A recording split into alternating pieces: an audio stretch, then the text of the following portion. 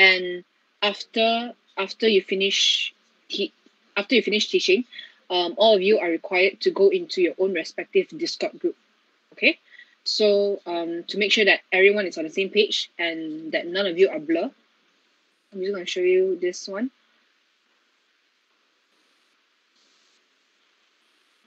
All right, can you see?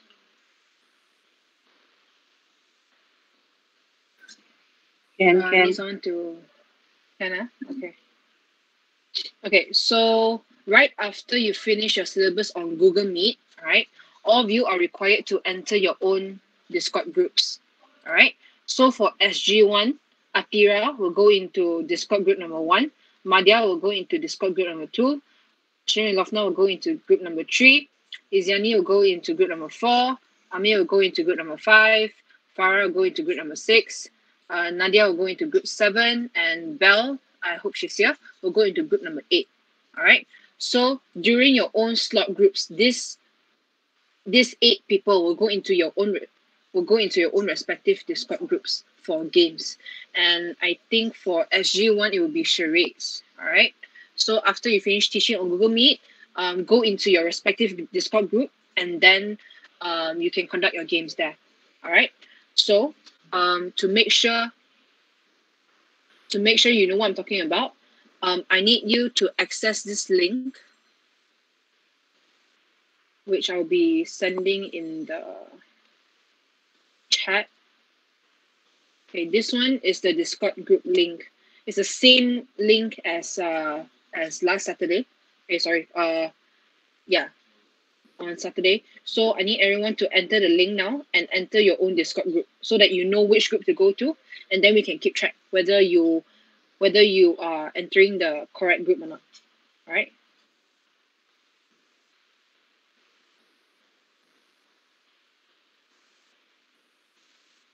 So I repeat, if you are still unclear, Atira go into group number 1. Group 2 is Madhya. Group 3 is Shirin and Lofna.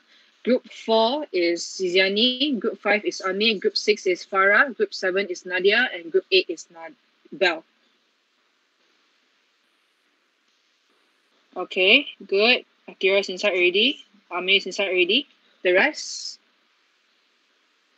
Okay, group 4, group 6, okay.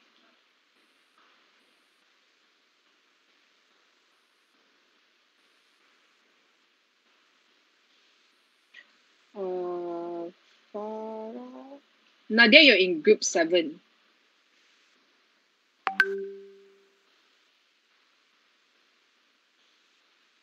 Group 3.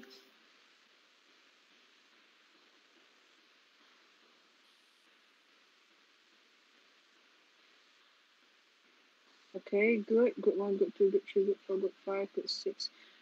Okay, good. All right. So this is the one that I was referring to. So that this one will be the exact same method as you will do during your slot games, which is charades. All right. So before we proceed, all right, let's all join back Google Meet. All right. So you can leave Discord because this one is just an example to show you guys how to enter your own groups. All right. So you can leave Discord already, come back to Google Meet, and then we will carry on with the test run. Okay, so Nadia, have you heard from Belle yet? Yeah, I have WhatsApp her, but okay, she's not replying. Okay, it's okay. It's okay. Okay, so that was the rough example, all right, of how you guys will be entering your own Discord group. And you also have to be patient, all right, because to do the transition from Google Meet to Discord, from Google Meet to Discord will be very time consuming also. So this one you have to be patient in terms of waiting for the participants out, all right? To show you what I mean, I'm just going to show you the schedule.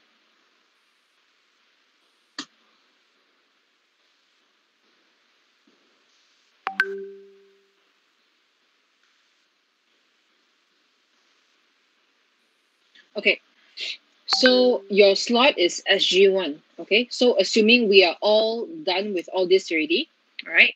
Now it's SG1. the teaching session will be on Google Meet here. All right. After that will be games, Discord. Then after that will be lunch break. So your job officially stops here because after SG2 you have nothing to do already. All right. So you just have to be patient because the participants have to. Let me just show you a clearer image.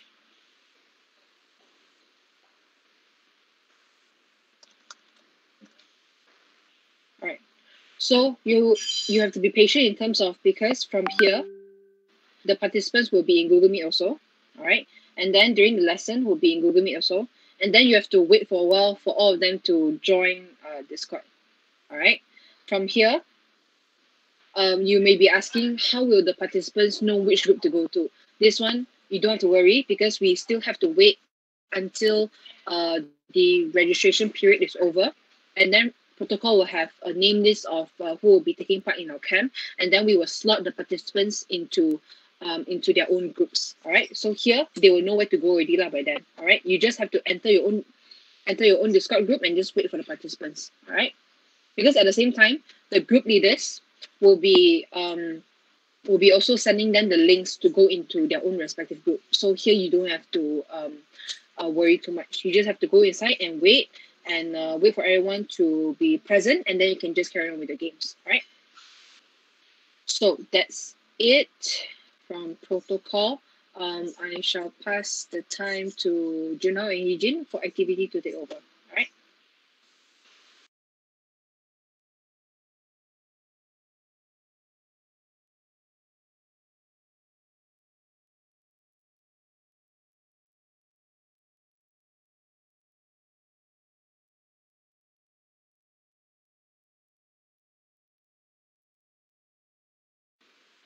Eugene and Junhao, you guys can take over already. Basically, you can start with your test run here. Okay, thank you, Selena. All SG1 leader is in except for Bell, right? So, Yes. So can we start? Sorry, I don't know how to pronounce Madhya or Madhya. Marmardia. Oh, Madhya. Okay, sorry. So we can start now.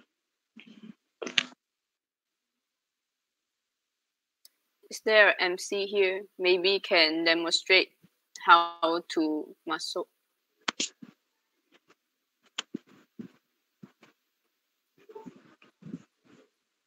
I think MC is not here. Aina, right? Alright, it's okay. Yeah. Okay, you just assume that I'll be MC too. Okay. Selena is Aina. So after I think it was let me check. 11 something. Okay, so after ice breaking session, we will now enter slot 1, which is focusing on survival basic skills and safety. And then I shall pass the time to Madhya and her team.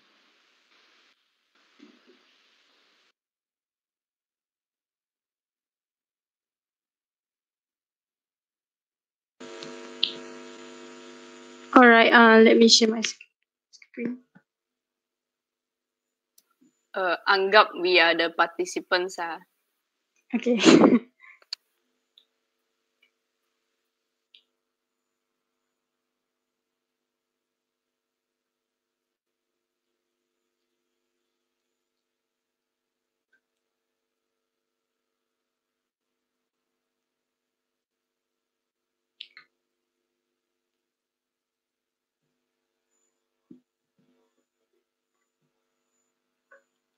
All right. Can you see? Can. Yes. Yeah. Okay. Assalamualaikum and hi everyone. So how are you? Very good. Yeah. So are you guys having fun so far? Yes. All right. So welcome to slot group 1. So before we start this slot, let me introduce myself and the facilitators. My name is Mardia bin Mardia, and you can call me Kak Mar. And the other facilitators are Kak Tira. Can you say hi? Hi. Okay, next is Kak Jen. Hello everyone. And Kak Iziani. Hi. Next is Bang Amir. Hello. Okay, Kak Farah. Hello. And Kak Nadia. Hi. And also Kak Bell. Oh, she's not here. So, in this slot, we will be sharing our knowledge about survival basic skills and safety, the basic knowledge before we want to start our expedition. So you may be wondering this question, like what should we know before we start our expedition? What should we plan for? What should we bring to our expedition? And if someone gets hurt during the expedition, so what should we do? So save this question. We will resolve your curiosity later in the sharing session. And after this sharing session, we have a Q&A session, and you guys can feel free to ask me and the other facilitators about today's topic, okay? Okay, so after that, Okay. after that, we will play a game based on our teaching plan, which is the charades. And the rules will be given later, but what should you know? Keep in mind that the marks will be given, and the group with the highest mark is the winner. So make sure you guys focus to the slide, and okay, focus to the slides after this, okay? Okay, so here are the contents of our slot. The first one is personal preparedness. Second one is plan. The third one is equipment, and last but not least is the first aid treatment.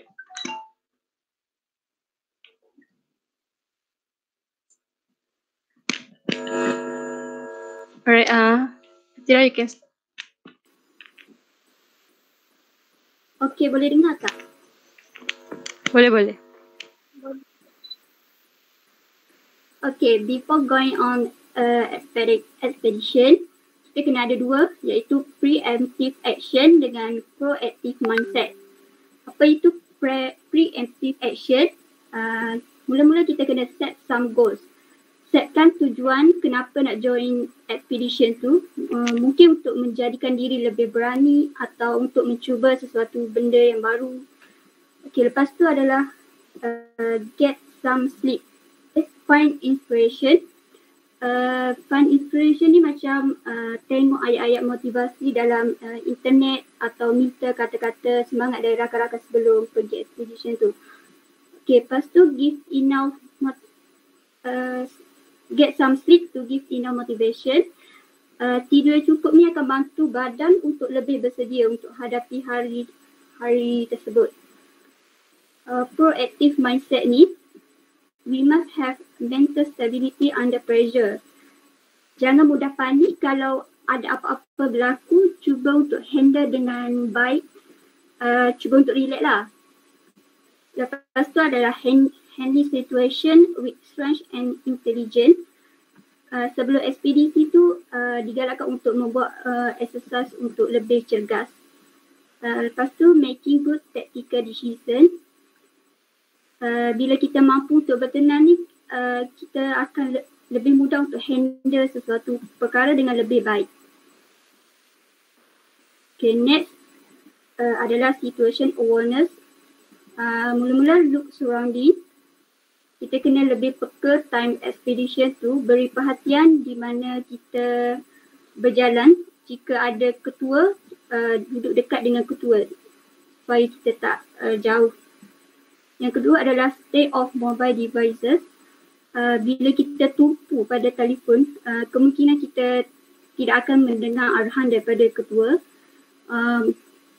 Berkemungkinan untuk sesat. Lepas tu mindful boleh menyebabkan kita tidak peka situasi, boleh menyebabkan kecuaian dan mungkin jatuh atau sebaliknya. Yang ketiga adalah orient yourself to surrounding to spot threats. Berhati-hati dengan ancaman haiwan liar. Perhatikan tapak kaki haiwan ataupun bunyi. Yang keempat adalah make advanced decision to potential threats. Prepare untuk hadapi ancaman seperti serangan haiwan liar. Contohnya bawa whistle. Apabila diserang, tiup whistle tu untuk dapatkan bantuan. Yang kelima adalah set threshold for defensive or offensive response. Kalau pergi dengan kumpulan, ikut ketua. So ada orang yang akan bantu jika ada apa-apa yang berlaku. Tapi jika berseorangan, buat suara kuat. Contoh bawa whistle tadilah. Yang terakhir adalah identify exist, crowded place, nearest authorities. Gunakan kompas untuk tahu arah keluar. Crowded place ni macam cari tempat ekspedisi yang dekat dengan perkampungan atau orang ramai. So senang untuk minta tolong. Sebelum ekspedisi tu, kena pasti hospital, balai polis dan balai bomba yang sediakan 24 jam untuk kecemasan. Ambil nombor telefon mereka jika ada apa-apa yang berlaku, so mudah untuk kita kontak mereka.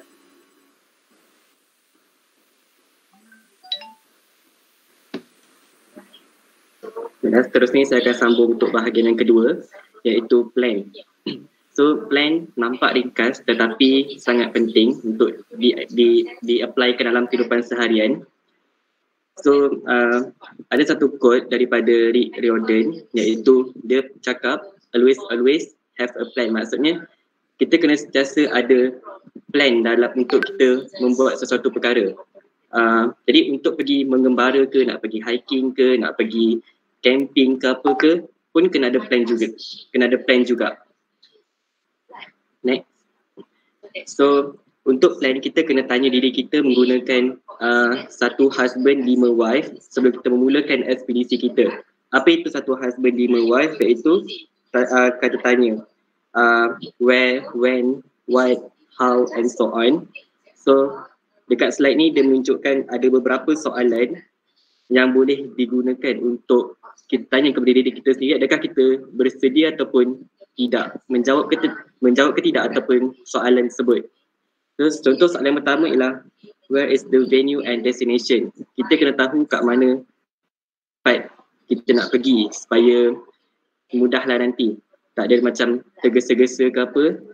And untuk soalan seterusnya, what type of terrain and weather. Kita kena tahu bahawa bentuk muka bumi dekat tempat tu macam mana. Kalau terlalu curam, saya nasihatkan untuk tidak pergi, sebab pernah ada kes dekat bukit di Batu Pahat di mana kawasan tersebut terlalu curam sehingga menyebabkan kematian. Okey, yang tu kena ambil kira juga. Seterusnya, what is the humidity, temperature and UV level?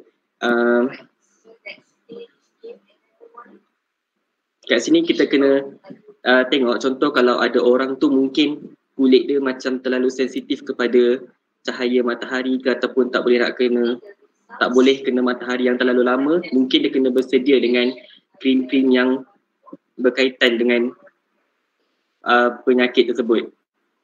And then who is or other participant. Kita kena tahu siapa partisipan yang akan join perkemahan kita ke apa ke, supaya kalau ada apa-apa kes yang berlaku, kita boleh get ready untuk mencari orang tersebut. Saya nasihatkan untuk newbie macam kita kena pergi berkumpulan, tak payah nak pergi seseorang, bahaya. Okay. Lepas tu, when is the trip? Tu biasalah soalan tu, bila kita nak pergi waktu cuti ke, pergi waktu yang sesuai lah. Lepas tu, why are the equipment crucial or necessary? Kita kena bawa barang yang penting je, tak perlu nak bawa banyak sangat barang. And then berapa lama trip tersebut, dan juga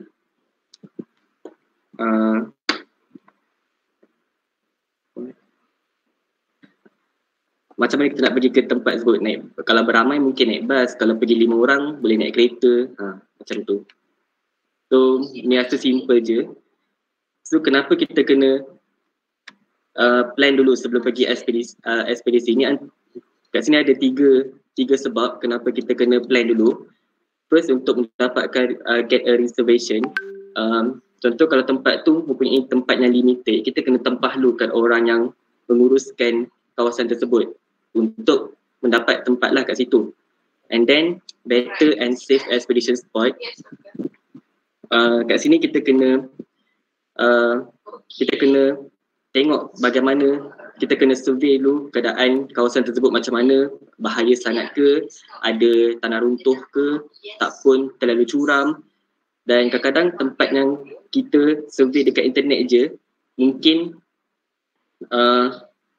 lebih kepada indah khabar daripada rupa. Sebab tengok gambar macam cantik, tetapi kalau kita pergi tempat tu, kawasan tu kotor, tak terjaga, bersemak samun semua tu lah.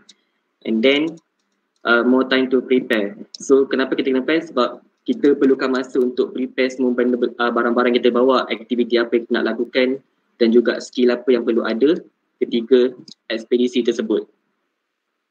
So harap semua faham.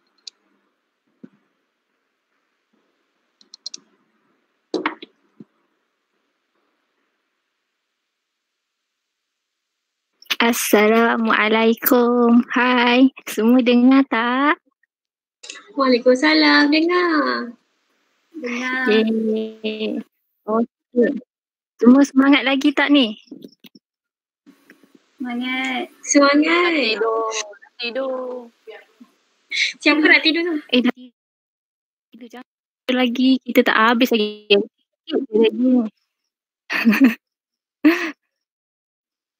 Okey, tak apa. Jadi seterusnya akak akan cakap pasal equipment, iaitu peralatan-peralatan yang perlu dibawa semasa kembara hutan. Okey, kenapa equipment ni penting? Yang pertama, bila kita nak masuk hutan, kita kena tahu apa yang kita kena bawa. Kalau boleh, buat senarai. Nombor 1 apa, nombor 2, nombor 3 dan seterusnya. Okey, dan yang kedua, okey, semua tahu kan lepas kita habis sesi pembelajaran kita akan main game. Dan equipment ni akan berkait dengan game lepas ni. Jadi kalau boleh catat, ambil pen, ambil buku, catat apa, nombor 1 apa, nombor 2 apa, nombor 3 apa. Okey, jadi tanpa meriahkan masa lagi, kita teruskan dengan equipment yang pertama, iaitu set of clothes or wamis. Okey, macam Mardiah, saya ada update tau slide ni. Nanti awak download yang updated one. Okay, gambar yang pertama ni ialah baju dan seluar. Okey, contohnya daripada fabric nylon. Kenapa nylon? Sebab dia ringan dan cepat kering. Jadi sesuai untuk dibawa. Dan gambar yang kedua warna merah tu ialah bandana. Okey, equipment yang kedua ialah food. Okey, pertama ration food, iaitu fixed portion, makanan yang telah ditetapkan bahagian-bahagian untuk makan banyak-banyak mana pada waktu-waktu tertentu. Dan gambar yang kedua, meal ready to eat, MRE. Okay, untuk pengetahuan semua, MRE ni bukan sahaja makanan askar tau. Kita boleh cari dekat pasar raya. Contohnya macam dekat Tesco. Okay, pernah pergi pasar raya, lepas tu dia nampak makanan ni. Boleh angkat tangan ataupun tulis dekat chat.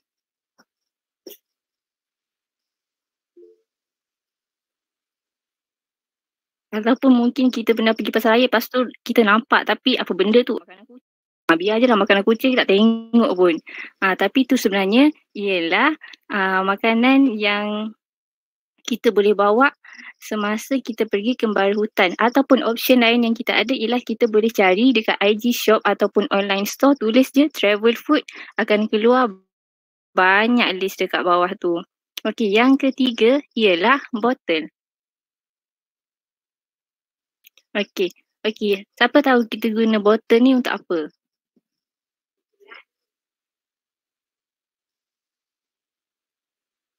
Isi air. Okey, tak apa. Kita teruskan. Botol ni.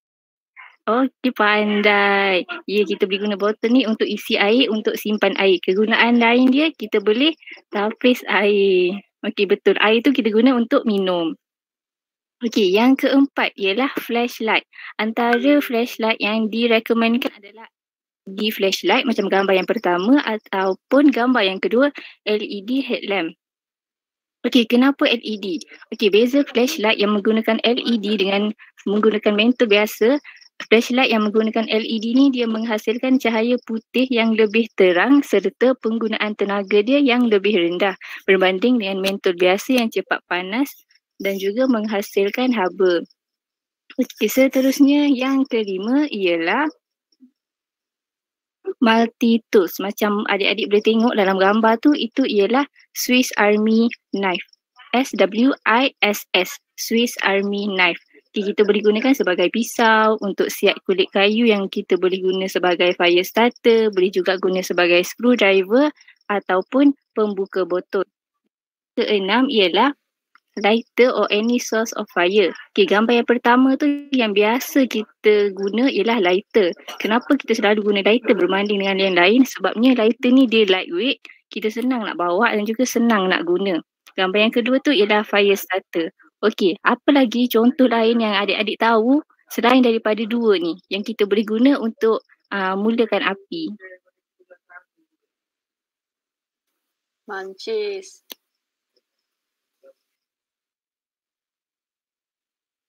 Ya, betul, pandai sangat. Kita juga boleh guna mancis, boleh juga kalau nak bawa mancis. Okey, yang ketujuh ialah portable shelter. Okey, macam gambar yang pertama tu ialah hammock nama dia. Ataupun dalam bahasa Melayu kita panggil buayan. Sama ada boleh diperbuat daripada kain, daripada tali ataupun daripada jaring yang kita gantung antara dua point. Okey, gambar yang kedua ialah yang warna biru tu ground sheet. Kita boleh guna untuk bentang kat tanah. Pun boleh guna juga sebagai bumbung. Dan gambar yang ketiga warna kuning tu ialah sleeping bag. Okey, semua okey lagi ke setakat ni ke laju sangat? Okey. Okey. Jadi Boleh. kalau okey lagi kita teruskan dengan yang ke-8. Okey, yang ke-8 ialah whistle. Jika berlakunya kecemasan, contohnya kita jatuh ataupun kita terseliup, kita tak ada tenaga nak menjerit. Kita tak ada tenaga nak minta tolong. Jadi kita boleh gunakan whistle ni untuk tarik perhatian orang lain. Yang seterusnya, yang ke-9 iaitu sterilizer ataupun sanitizer. Dekat mana-mana je kita berada, kita kena jaga kebersihan. Jadi salah satu caranya kita boleh guna sanitizer ataupun sterilizer ni. Yang ke-10 ialah map ataupun GPS. Map ni ada yang pertama map dekat kertas biasa tu dan yang kedua ialah kita boleh download apps map dekat phone dan kena pastikan map tu boleh guna secara offline sebab kemungkinan dalam hutan tak ada line. Jadi kalau yang online kita tak boleh nak guna juga. Kita tak boleh nak guna juga maps tu. Okey, yang ke-11 ialah utensil. Okey, macam adik-adik boleh tengok gambar yang pertama yang petak tu ialah mestin nama dia. MESTIN. Kita guna untuk masak makanan dan gambar yang kedua tu ialah sudu, garpu dan juga pisau kita guna untuk makan. Okey, peralatan yang ke-12 first aid kit, peti bantuan kecemasan. Okey, ada satu kata-kata ni dia cakap don't leave home without it. Jangan tinggalkan rumah tanpa first aid kit ni. Betapa pentingnya first aid kit ni kalau kita nak pergi kembara hutan. At least apa yang perlu ada dalam first aid kit tu contohnya seperti baits, cotton swab, scissors, sterile gas ataupun ubat memadai dengan beberapa tablet Panadol ataupun minyak sapu dan minyak cap kapak. Okay, yang ke-13 ialah flare stick. Okay, flare stick ni dia produce bright light or intense heat without explosion. Kita gunakan biasanya untuk menarik perhatian dan juga illumination, pencahayaan.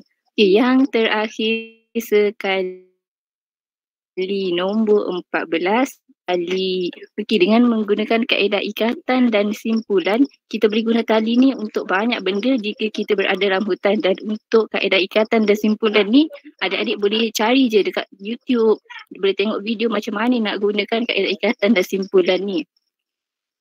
Okey, kegunaan dia adalah terutamanya penting dalam keadaan mendaki ataupun kita guna untuk selamatkan orang yang jatuh, paskan barang pada seberang sungai ataupun kita juga boleh gunakan untuk ikat hammock tadi dan sebagainya.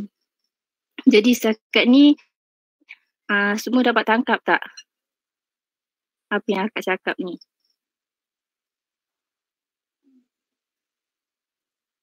Boleh. Jadi setakat itu sahaja yang akak akan cakap. Okey, bagus. Itu saja akak akan cakap pasal equipment dan akak akan paskan kepada orang seterusnya untuk present berkenaan dengan untuk presentation seterusnya iaitu Kak Farah. Silakan Farah. Okay, untuk first aid treatment, sebentar ya, Farah buka satu slide. Present. Tu. Alright. Untuk first aid treatment, sekejap boleh ke kalau Farah sendiri yang sharekan supaya lebih senang untuk tekan mana-mana? Boleh. Alright.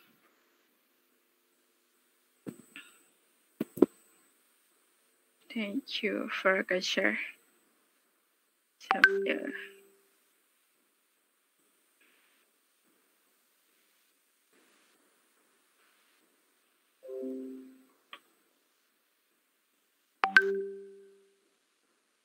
Boleh nampak ke screen Farah? Boleh. Alright. Boleh. Farah akan start sekarang. Alright. Okay, sebelum tu semua okey lagi ke ni? Dari tadi dengar saja?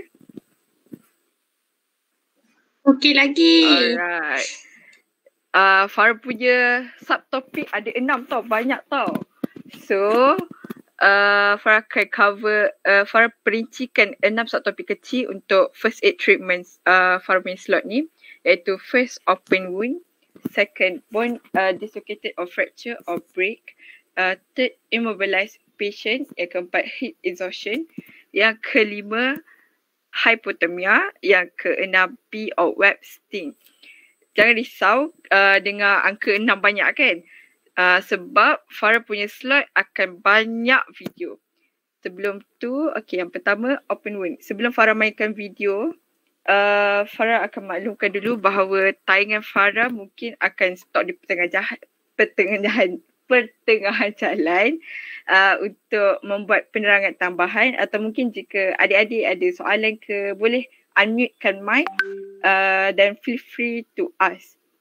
Saya dan rakan-rakan Fesi akan membantulah untuk menjawab persoalan tu. Sebab kita pun nak sesi yang terakhir ni saya benarkan untuk tanya di pertengahan saya present pun boleh. Dapat tak? Clear tak apa yang saya kata? Clear ke?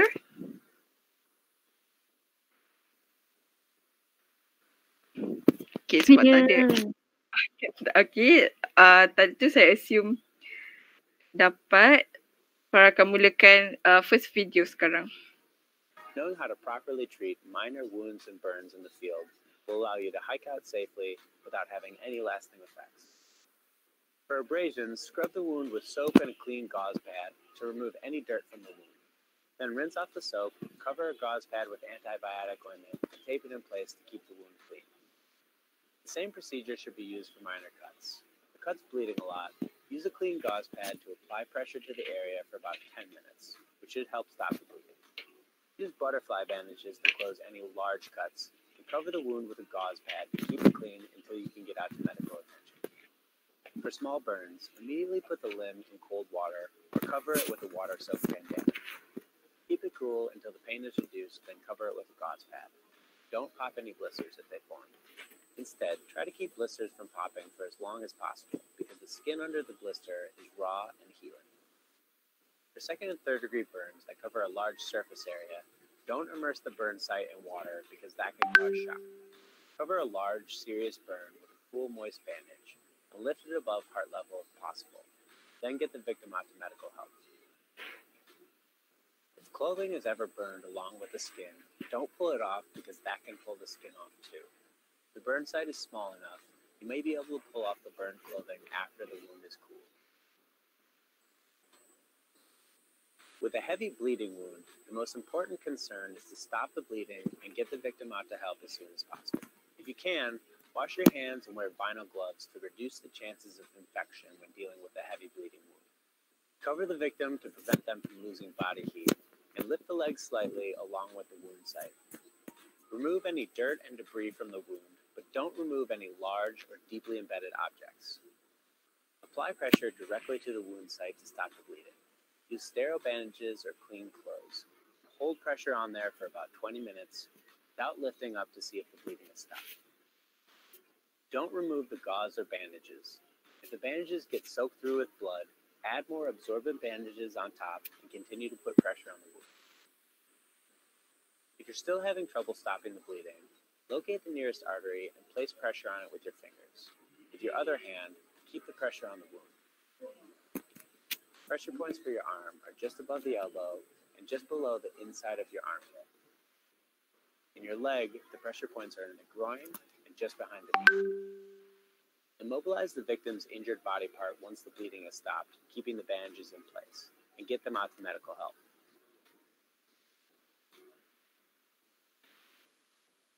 Alright, untuk summarizekan video pertama kita tadi, basic treatment untuk minor injury, minor open wound. First, bersihkan luka tersebut dengan air yang bersih ataupun alkohol. Kalau macam tak berani, macam luka dia pedih, rasa pedih tu, guna air bersih sudah memadai. Yang kedua, tutup luka dengan plaster atau bandage atau kain yang bersih, tapi jangan terlalu ketat kerana akan menyebabkan tekanan dan mungkin akan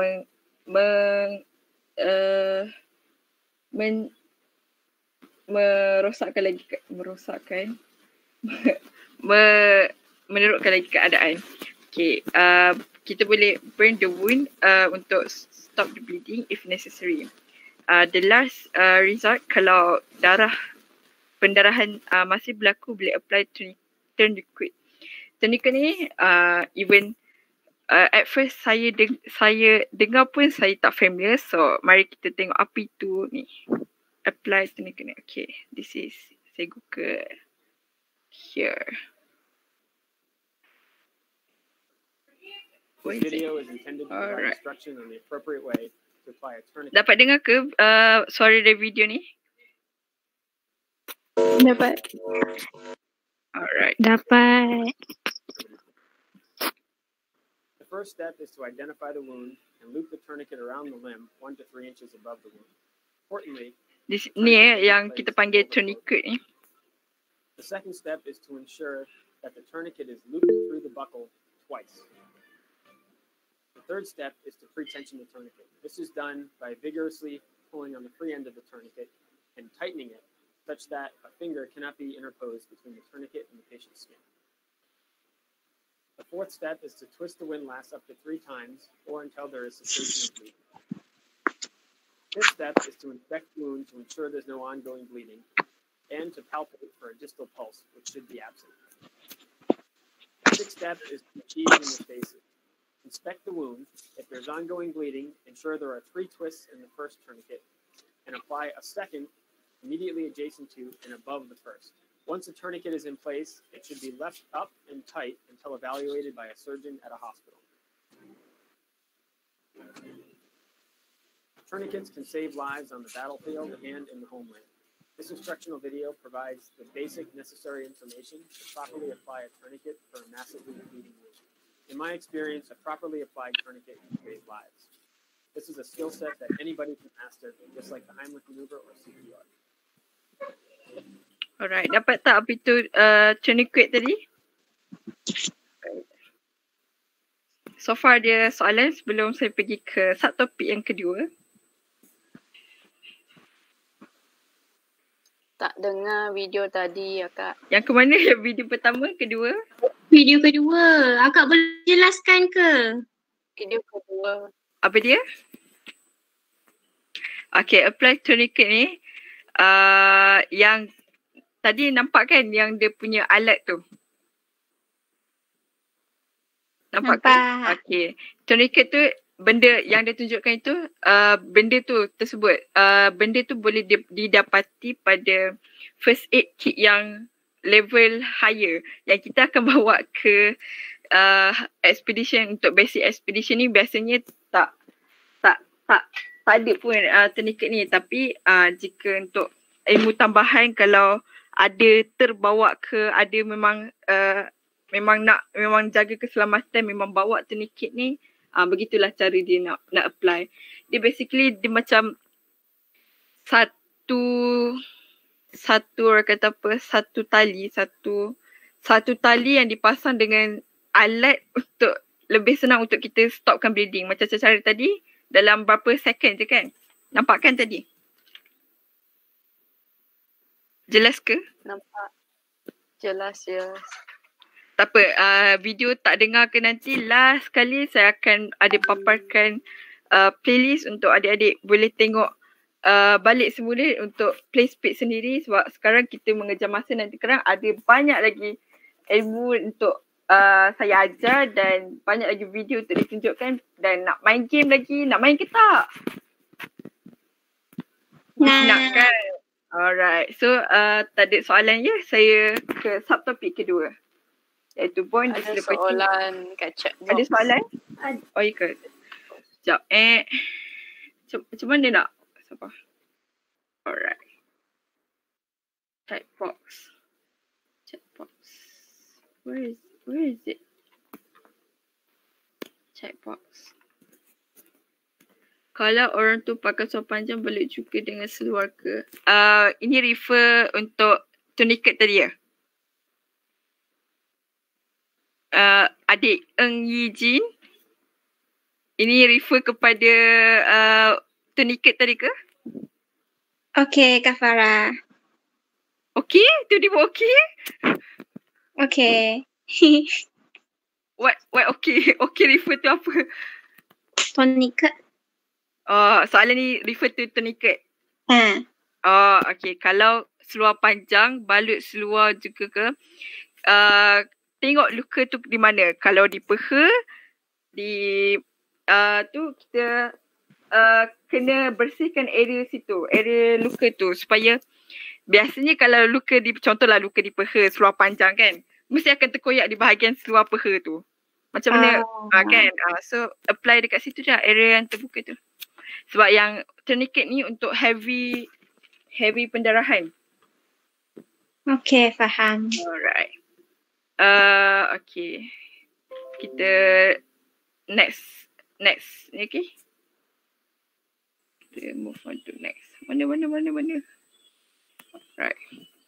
For second subtopic, bone dislocated or fracture or break. Another video. Enjoy. For sprains in the backcountry, the RICE method still applies and is very effective. Rest, ice, compression, elevation. Rest the sprained limb and then ice it with snow or cold water. Ice it for 20 minutes on and then 20 minutes off.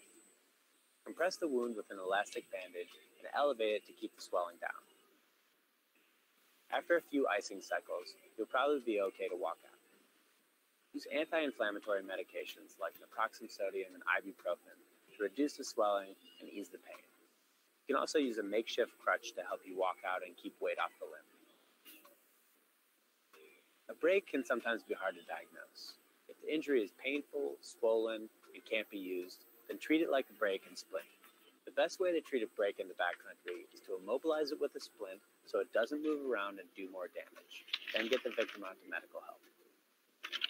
To make a splint, improvise by using materials from your backpack and your surroundings. Sleeping pads, trekking poles, sticks, and extra clothing can all be used to make effective splints. In most cases, it's best to leave the fractured limb in the position you found it. But if you're out in the backcountry and you're many hours or days away from help, you may have to reset the limb before you can transport the victim. First, stop any bleeding present. If the break is protruding, you'll need to push the limb back into place to stop bleeding and prevent infection. Once the limb is in the anatomically correct position, it'll cause less pain and do less damage.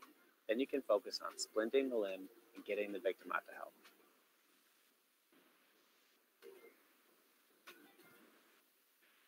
Alright, okay ke?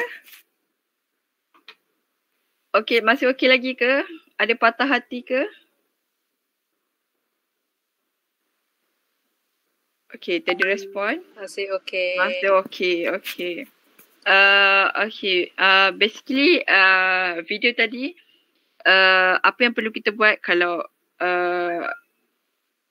tercedera seperti tadi, seperti yang ditunjukkan tadi.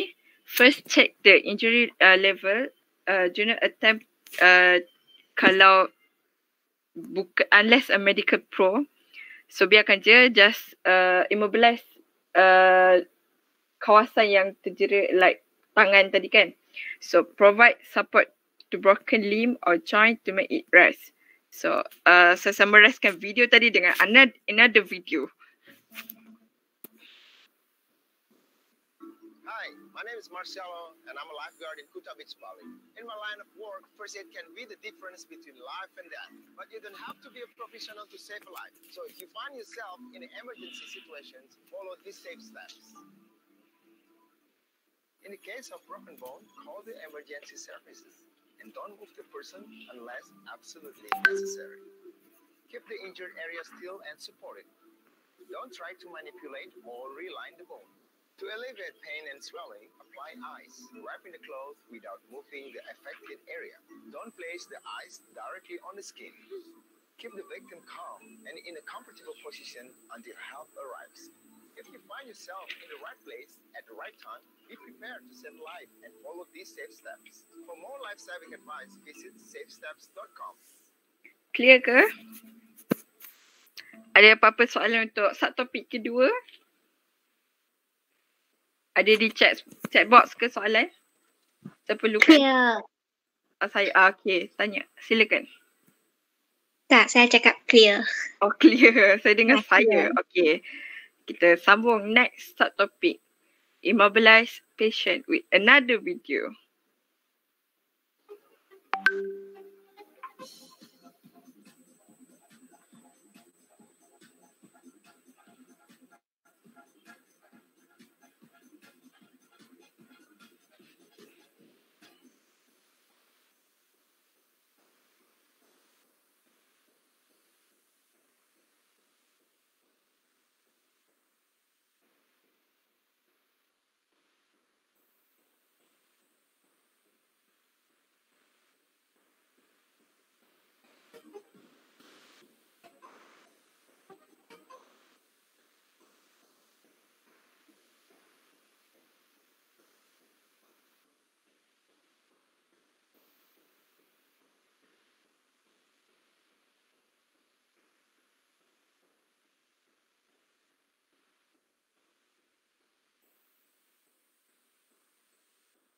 Clear ke video tadi? Ke laju sangat?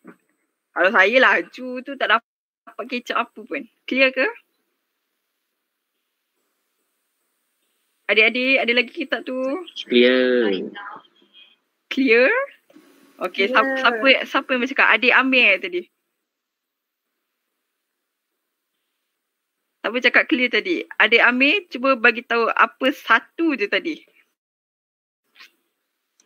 Tu ada yang 3 orang punya tu.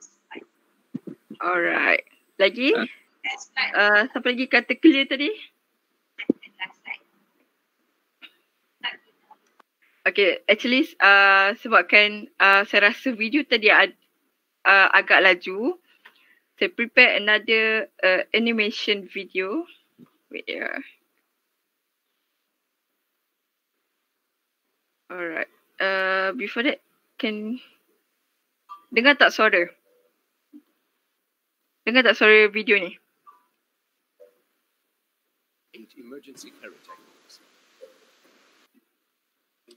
Dengar tapi slow. Slow ya. Wait ya.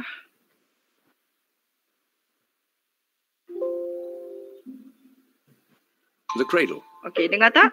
The cradle carry is used when the victim has little or no strength. It's performed by placing one arm under the victim's legs and the other around their back. Piggyback. The piggyback carry is used when a victim is responsive and not expected to lose consciousness. Piggyback carry by having the victim hold around your shoulders while you support their weight with your arms placed under their thighs.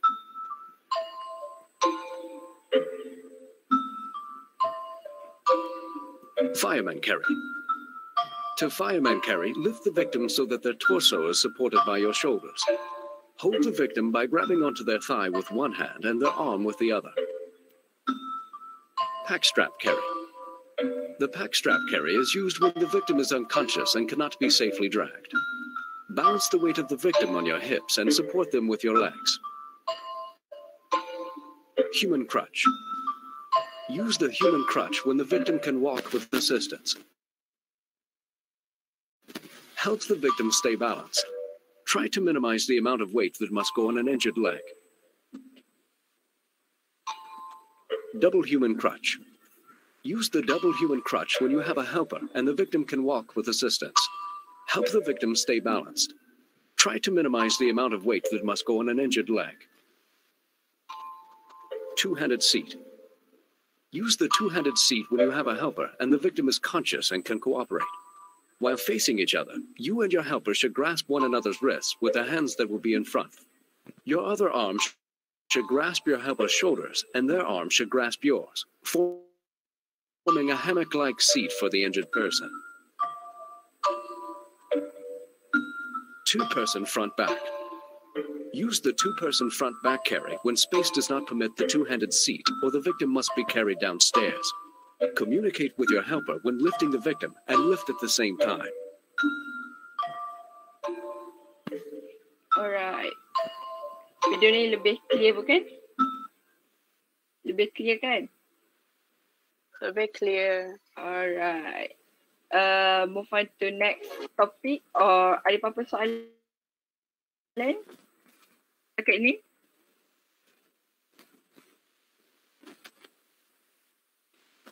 Hello adik-adik. Adik ya? Ada. Okay. Alright. Heat exhaustion. Another video.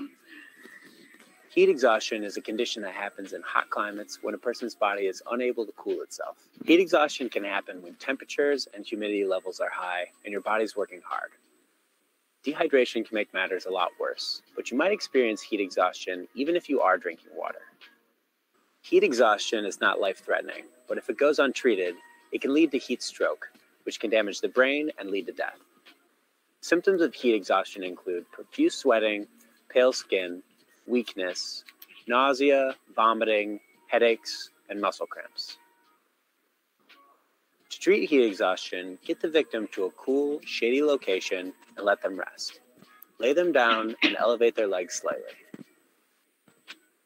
Give the victim sips of cool water or an electrolyte solution and help them to cool down with a wet bandana on their forehead. If a victim is experiencing heat stroke, their skin will often be red, hot to the touch, and dry. Other symptoms of heat stroke include nausea, vomiting, rapid breathing and heartbeat, throbbing headaches, confusion, and unconsciousness. When a victim is experiencing heat stroke, their body needs to be cooled immediately and they need to get to medical attention as soon as possible. Get them to a shady area, remove their clothing, and actively try to cool their body with cold water and wet clothes. Focus on their head, neck, armpits, and groin. If possible, have the victim drink sips of cool water or an electrolyte solution and get them out to medical help as soon as you can.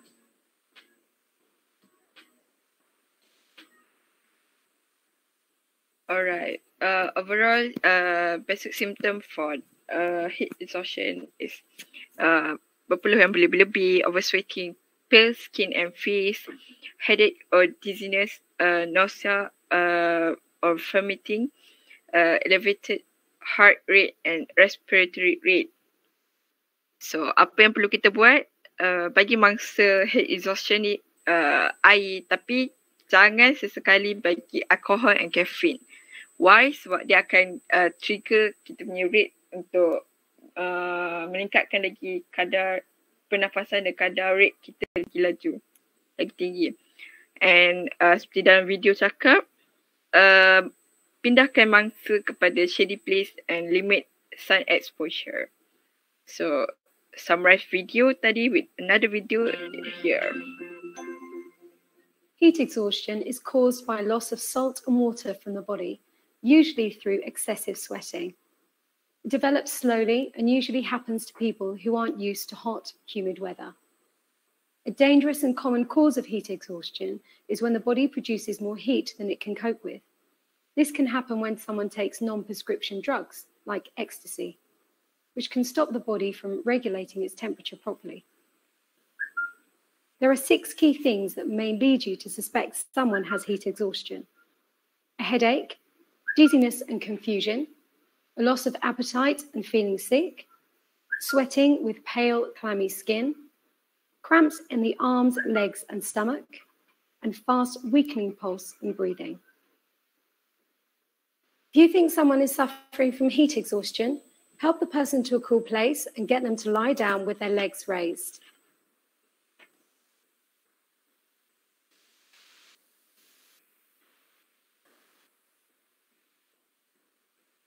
Give them lots of water to drink, and you can also give them an isotonic drink to help replace the salt in the fluid that they have lost through sweating.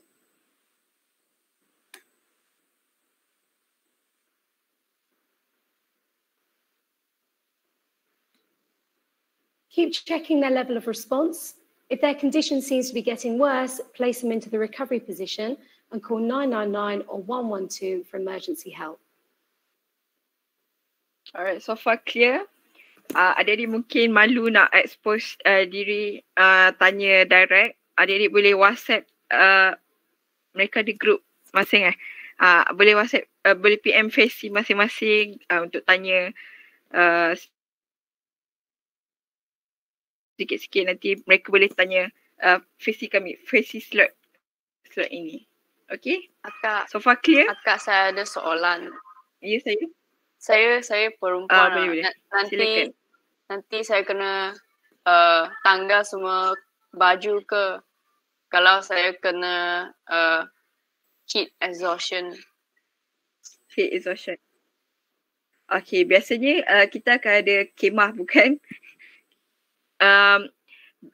Jika biasanya kalau expedition berkumpulan, biarkan yang perempuan rawat perempuan. Yang para lelaki akan guide apa yang perempuan ni boleh buat. Contoh kalau in my personal advice, kalau contoh adik siapa? Adik siapa yang bertanya ni? Adik Esther. Alright, adik Esther kena. Contoh adik Esther kena heat exhaustion. Dan saya dalam expedition, saya juga perempuan kan.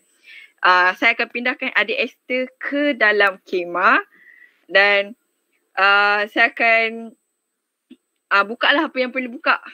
Dan saya akan sejukkan seperti yang ditunjukkan dalam video tadi.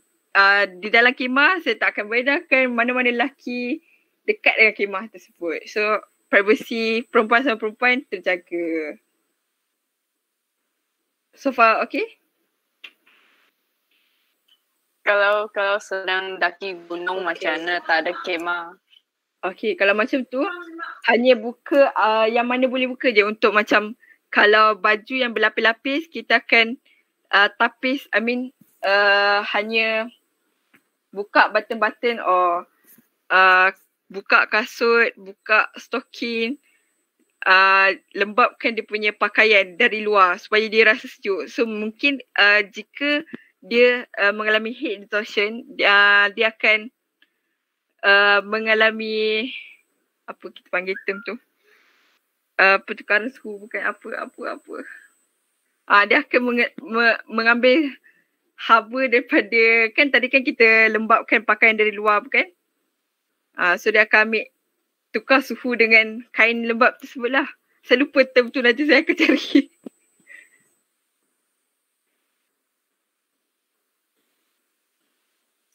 Okay. Alright. Thank you, Akak. Alright. Ada lagi soalan?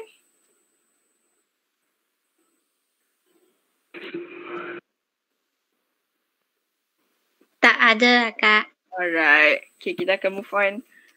Kelima is hypothermia, iaitu body temperature fall beyond 35 Celsius. Okay, symptom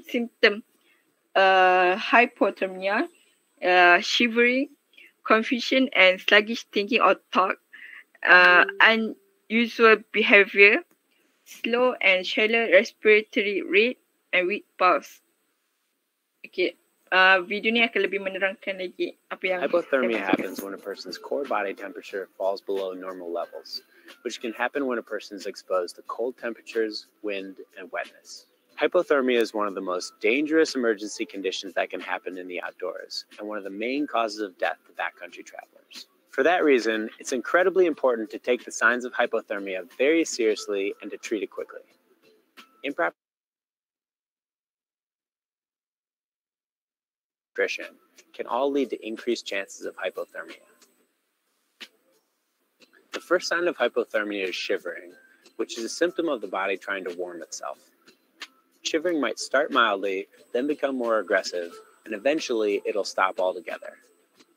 Another sign of hypothermia is referred to as having the umbles, meaning the mumbles, stumbles, fumbles, and grumbles. Hypothermia victims may slur their speech, become confused, lose their coordination, and will eventually become apathetic and irrational.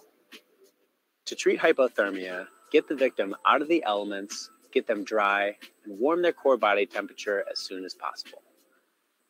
Get the victim into their shelter and replace their wet base layers with dry clothing. If the victim is conscious, feed them caloric drinks and food to boost their metabolism, and have them exercise in short bursts to generate heat, but make sure they avoid all alcohol and caffeine. If the victim is unconscious, be very careful when moving them because their heart will be sensitive, and don't try to feed them food or drinks because they might choke. Put them in a sleeping bag on top of a pad to insulate them from the cold ground, and if possible, wrap them in a tarp or plastic sheet to increase the insulation of the bag. Sharing body heat with skin-to-skin contact can be a good way to warm up a hypothermic victim as well. Warm up a hypothermia victim's core first, not their hands and feet, because that will circulate cold blood back to their core.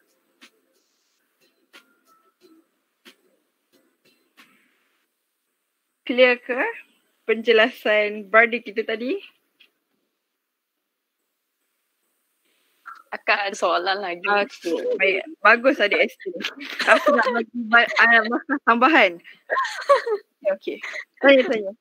Okay, kalau saya tadi heat exhaustion, so kain saya sudah lembab. Then tiba-tiba saya hypothermia. Oh, okay. Hypothermia tadi siang adik ST dah heat exhaustion. Malam dia akan hypothermia pula ya? Ni situasi dia sebab awak perempuan kan? Okay.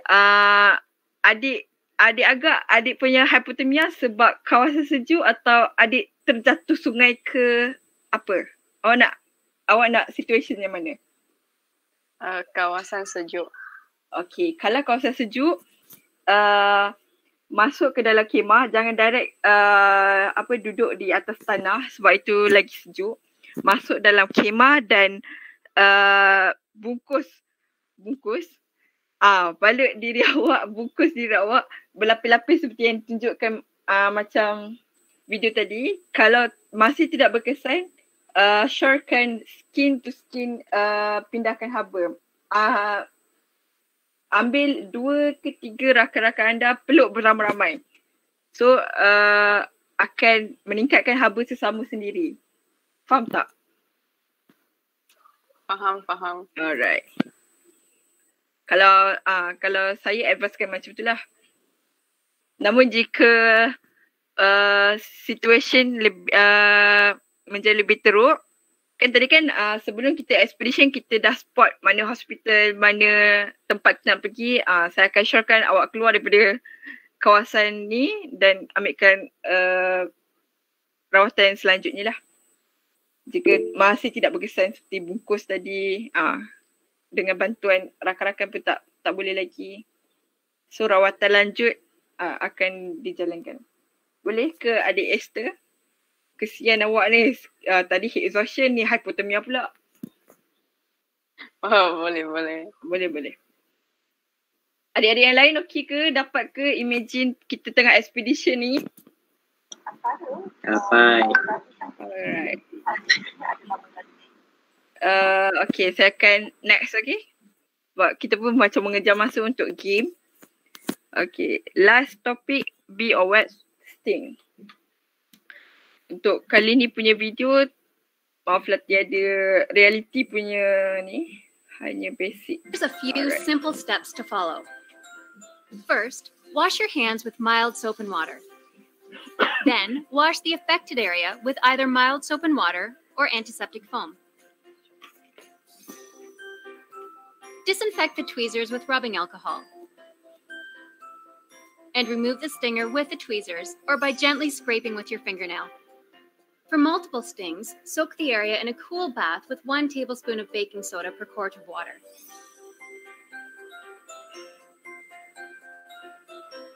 Lastly, dispense some Benadryl itch-stopping cream onto a Johnson & Johnson first aid gauze pad and then apply it to the area. And cover with a Band-Aid brand adhesive bandage.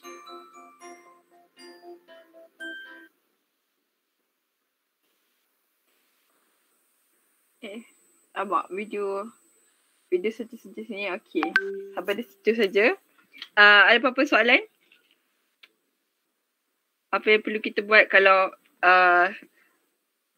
kena sengatan lebah atau tepuan atau tu sengatan serangga? Yang pertama, ni hanyalah untuk basic and minor sengatan, minor injury. First, bersihkan, wash the sting with the clean water. Second, pull out the sting, and third, apply coat to the sting area. Boleh ke? Boleh. Alright.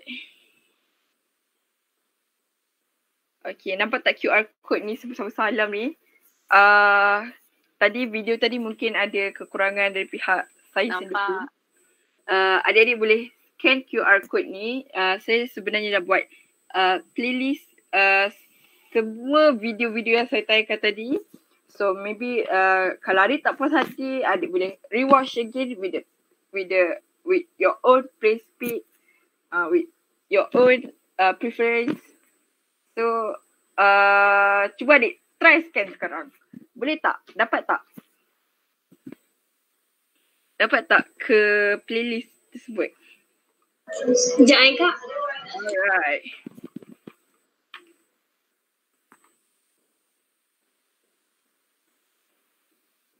Sementara scan tu, ada apa-apa soalan? Sebelum kita berganjak kepada slot game. Sambil-sambil scan, tengah loading. Boleh nampak video tadi. Alright. Adik-adik boleh add on YouTube library masing-masing dan bolehlah tengok kalau rindu. Kalau nak recall balik ke, okay? Ada apa-apa soalan?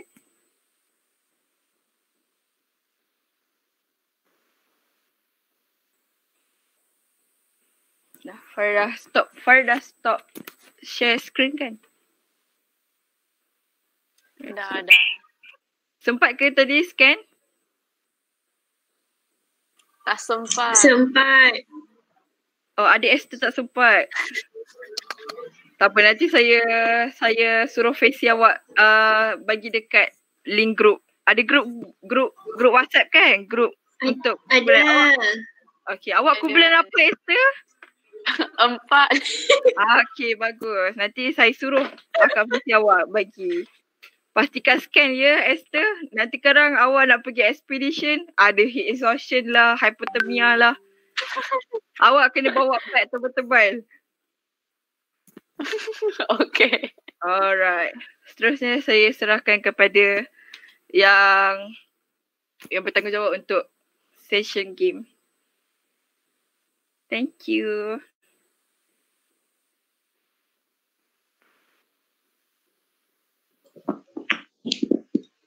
Alright, jadi kita dah dengar semua sharing session from our facilitators. So it's time for charades. Sekejap.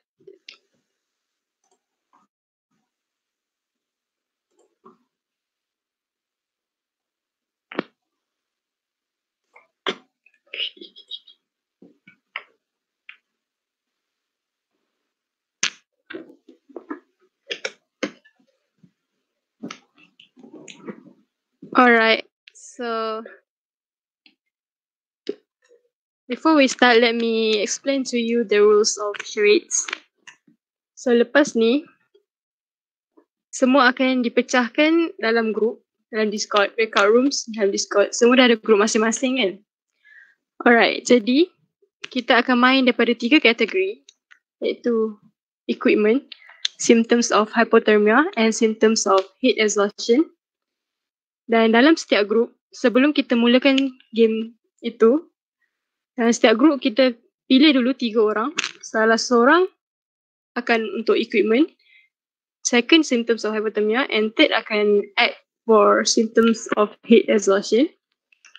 Jadi untuk perkataan dalam setiap kategori, host iaitu PSC kami akan bagi words tu dalam private chat orang yang melakonkan itu. Okay. Jadi siapa yang dapat perkataan tu mesti act out the word dan boleh cakap, boleh bercakap tapi tak state the exact word.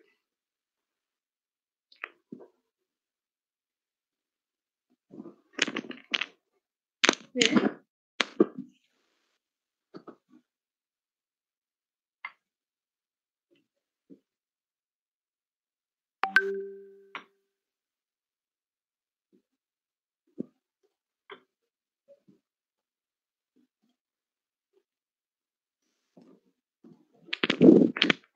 Alright. Jadi satu peserta akan diberi masa 5 minit untuk satu kategori. Dan peserta yang lain mesti meneka perkataan tersebut, boleh unmute dan teka. Okay.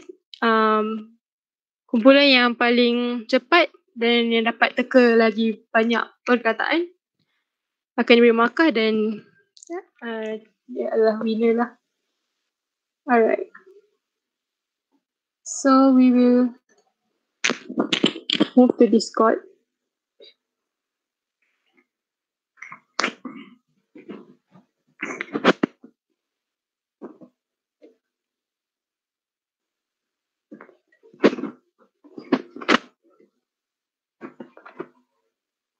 Yeah.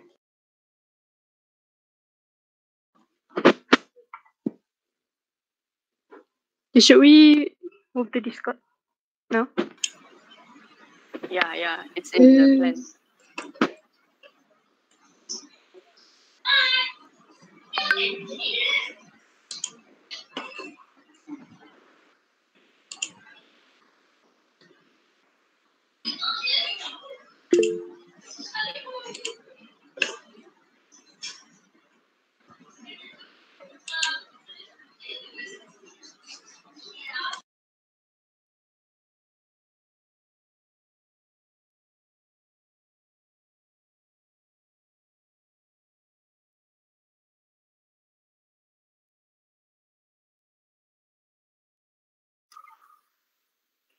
Akak tetap boleh masuk lah Discord.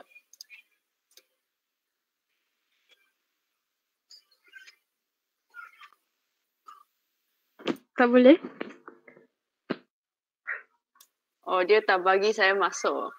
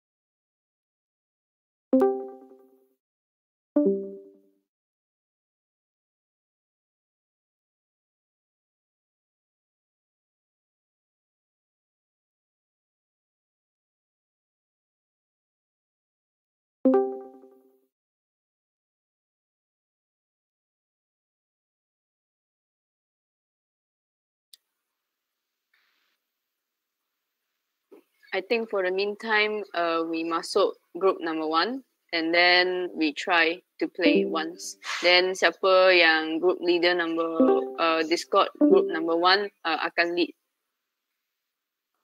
Just ingat hari betul-betul jangan masuk group number 1 kalau kamu bukan group number 1. Maybe satu group leader tu buat satu soalan. Faham tak Aister? Faham. Kita try kat group 1. Then masuk group 2 No need. Kita just masuk group 1 and then take turn lah. Okay. The actual program baru buat dekat setiap group masing-masing. Okay. Siapa akan lakon sekarang? Dia pelakon selama 8 group tu lah. Selina lakon. Huh? No, because the group leader untuk Fesi untuk group pertama adalah Atira. So Atira, you nak try main charades tak dengan kita semua? Boleh. Kita pergi dekat Discord. Kita main kat Discord. Yeah. So everyone masuk group 1. Then Atira boleh demo lah. Okay? Atira yang lakon ke atau dia kena cari participants untuk lakon? Saya cari participant. So sekarang sekarang kamu ada beberapa orang untuk choose lah. Anggap kita participants, jangan ambil yang SG1 punya orang. Ada siapa? Selina, Esther. suka sangat. Boleh lah. Let's go group number 1.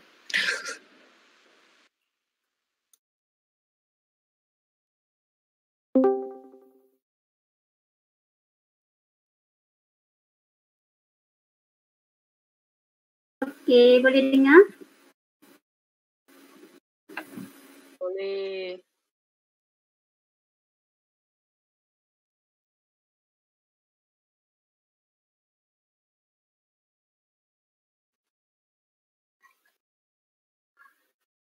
So how they going to give the thing, the word to the participants? Where's Atira? Okay, she's here. So how do you guys start the game? You guys will send the words to the participants first, right? Right, Madia. I think maybe they can start like restating just now's rules, because I think many people won't really listen lah. Maybe just maybe. So maybe short saying in own words how to play again, and then just ask for volunteer. If no one wants to volunteer, then you just choose someone lah. Got marks.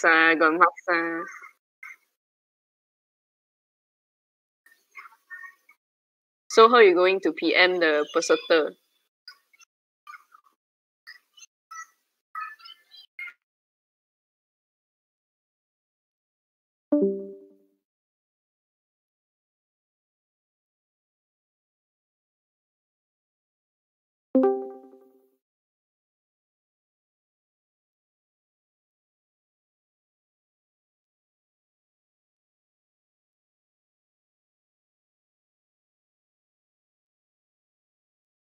Okay, so once everyone is in Discord already, all right, just roughly go through the rules again, all right, for charades, and then each leader for each Discord group will later host the game, because right now everyone is in the main group first, all right.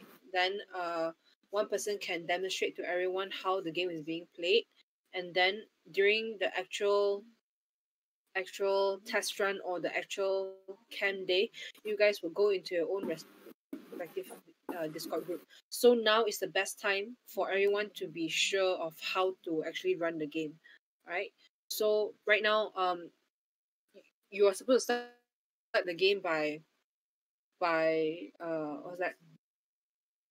you are supposed to give a keyword to the participants, is it?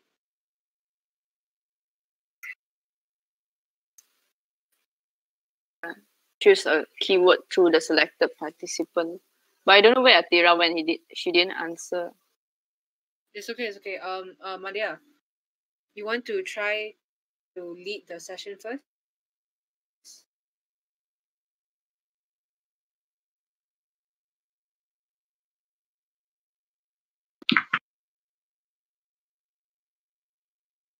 Yeah, but my Discord.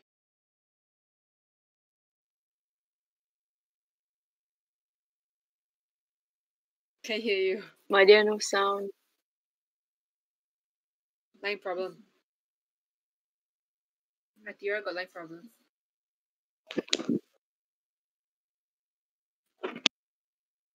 My Discord keeps lagging too. Oh. Okay. Farah nak try tak?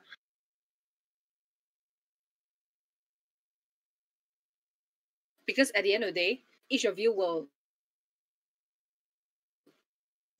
just take turns to hold first, so that you guys will know how to actually do it on the day itself.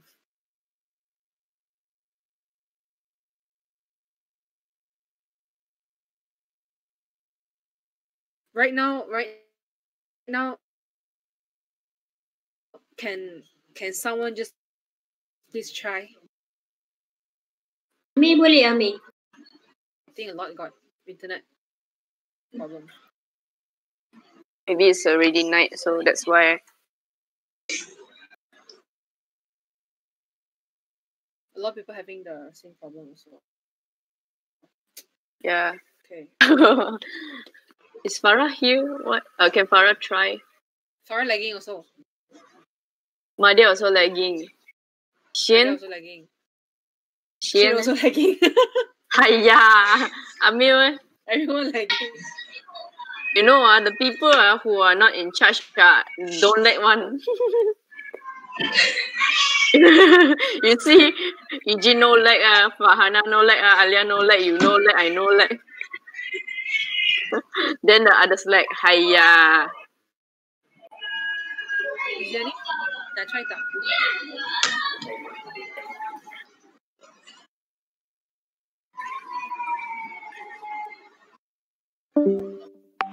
Ayo. Nadia, nak try tak?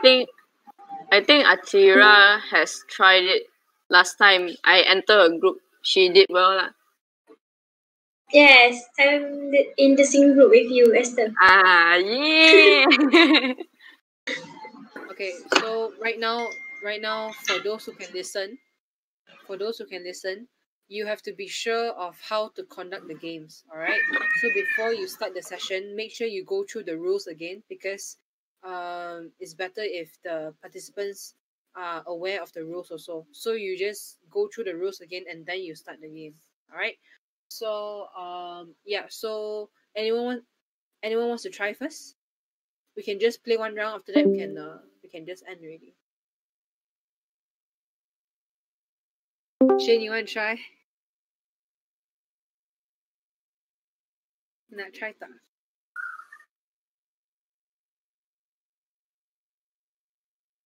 Try lah. No, can they hear me? I takut they can't hear.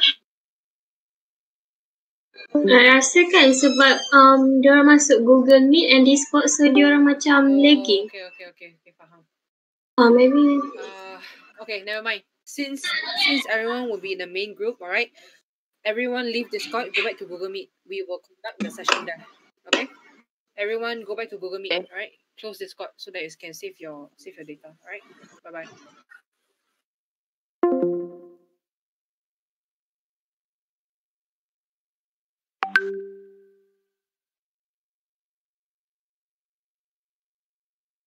Hiya, memang sad. Luckily, it's in the Very afternoon. scared Our session. Very scared if I also very scared. Just now, everyone happened on that lag. day. Yeah lah. Oh my god. They lost or what now? Never mind. Guys! We'll find out. We'll find out if everyone is clear on that day. So semua orang please buka kamera if boleh. Guys, please come back. Oh my god, so dahsyat lah. Okay, come back. Ni Actually, Oh my God. hari tu korang dah try juga. Lepas tu, And the same problem. lagging juga Apa tu? Like, Oh, the same problem. Sekarang okay. Okay. Okay. So everyone's back ready. So let's try one round for the games. Okay. So who wants to start first? Group 1. Who's the first group Group leader? 1. Tu Nurul Atira, right? Atira. Yeah, Atira. Atira. Yeah. Nak try dulu ke? Boleh. So saya pilih 3 orang lah kan?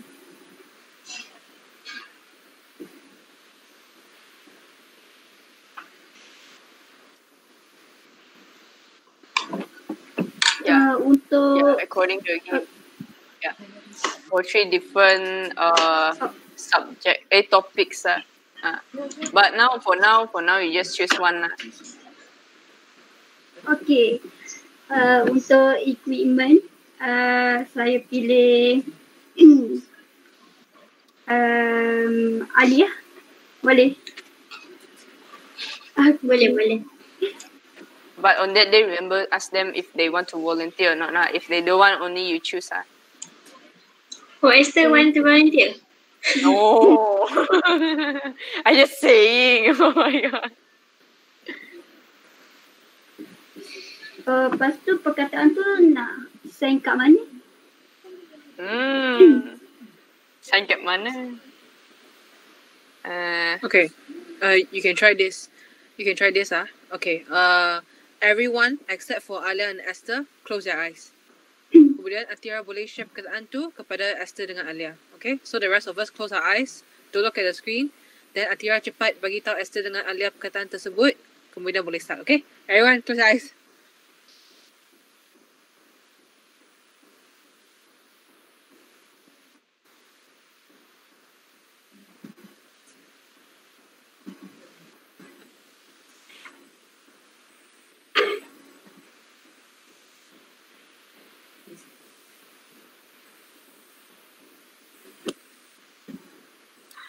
Nampak ke?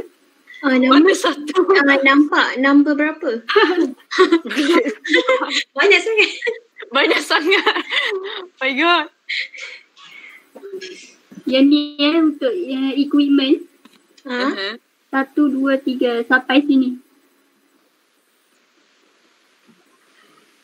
Oh my god. Kena ingat semua tu ke? Ikut masa yang sempat lah.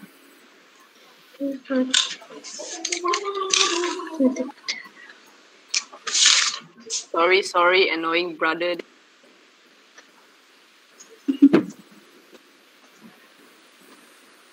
Saya tak nampak. Oh my god. Oh, okay, saya nampak.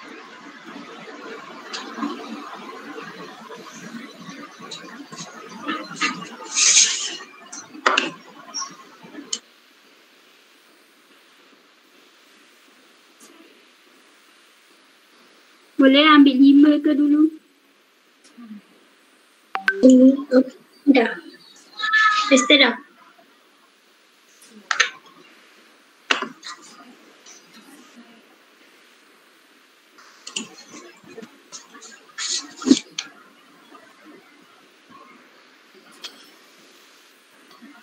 Okay.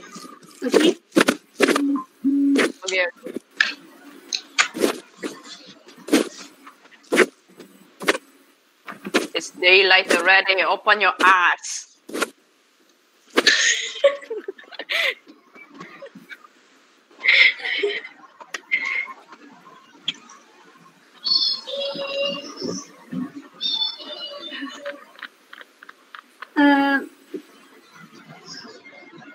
Nadia, berapa minit? 5.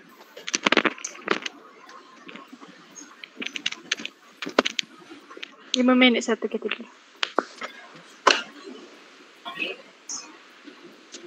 Alia start dulu lah. Okay, boleh start sekarang. Alia start dulu. Pilih nombor berapa je pun Boleh. Okay, sekejap Esther start lah. Okay. Ini benda yang kamu guna bila kamu nak tidur. So we're done by that moment. Sleeping bag. Yeah, sleeping bag. Okay, we got one right. My God, so dry. Okay. Alia want continue ah. Okay, seterusnya alatan yang penting kalau kita masuk hutan untuk ikat-ikat something ataupun bantu kita nak daki-daki ke untuk ikat something. Yes. Rope. Tali. Rope. Yes. Rope. The thing your mom used when she cut the meat. That thing. Chopping board. Knife. What chopping board? Mana ada chopping board?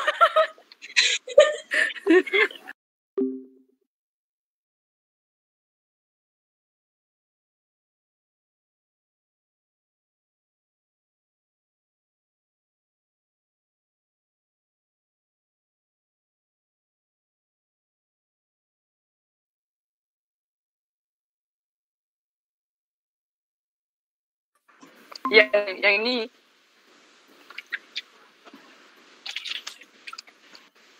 What's this? You use it to drink water. Water bottle. I like Yeah, still liking Yeah. Water bottle. I always like. Okay. Next, sumber api. So, senang kalau kita masuk hutan untuk hidupkan api. Lighter. Yes. What is that? The answer is the thing that you use, you pee.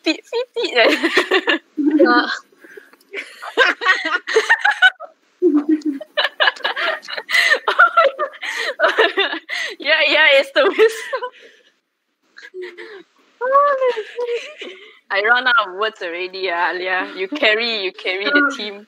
I ada lagi satu. Makanan yang kita bawa masuk dalam hutan. So senang, tak perlu masak-masak. Canned food.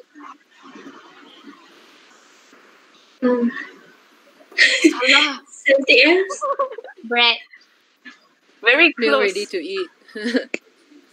Yay. Betul. Meal ready to eat. The answer is ration food. Hayya, almost lah, can lah. Pepsi boleh lah, Pepsi. Can lah, Pepsi, can lah. Same Boleh meaning lah. Wah, lembu hati Tapi Pepsi ni.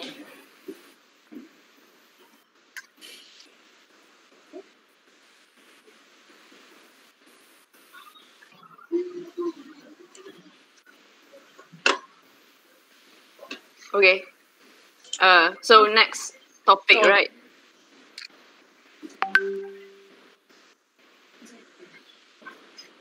Maybe we'll let the group number 5 to try to lead.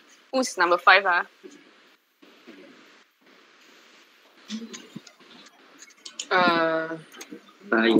Number 5 is Ame. Oh, so lucky. Okay, Ame. You become the fasty now. You choose two people.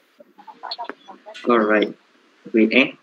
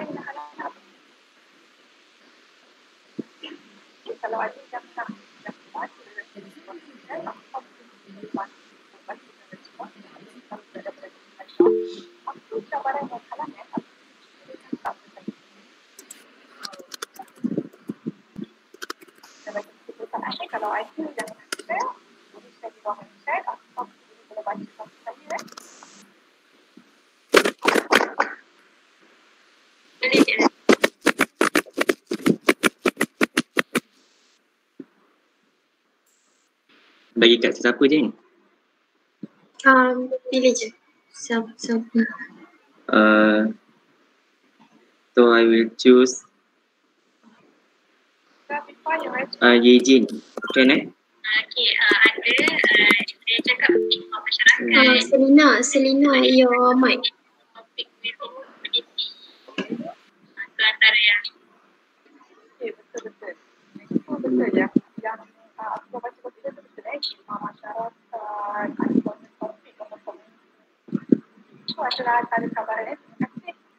Ada lagi. Okey, apa lagi?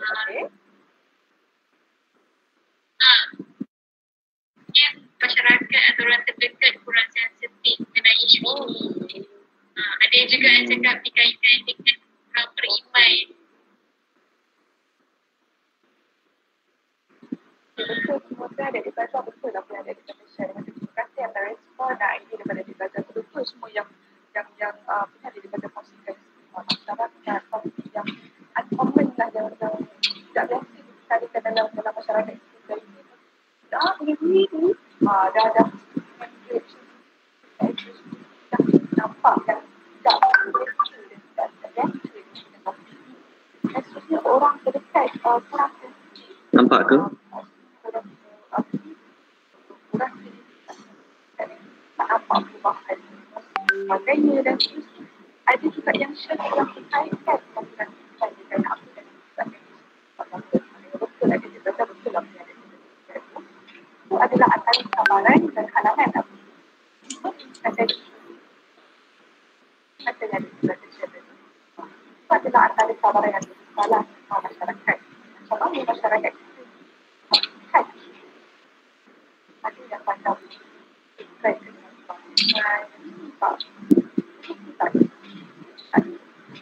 macam mana masyarakat itu masih pandang tidak terbuka lagi ada juga di antara ada juga kabaran lain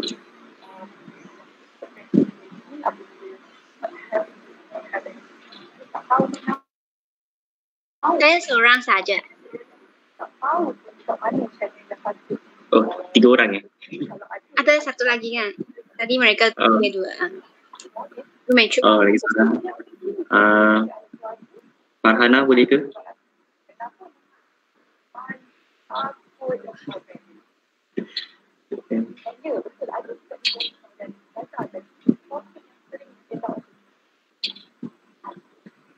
Kadang-kadang kalau kita ni Okay, 5.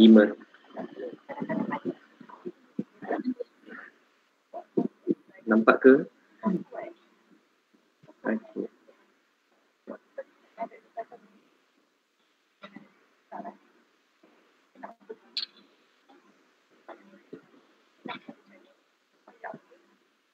Okay. Okay. Okay, all participants can open their eyes and get ready to answer. So, Eugene can start first.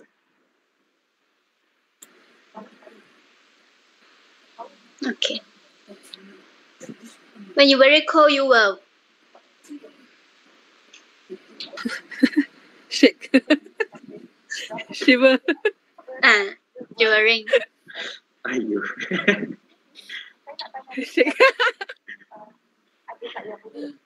Dancing, is this shake? Shiver, shiver. Shivering. Alright. Farhana?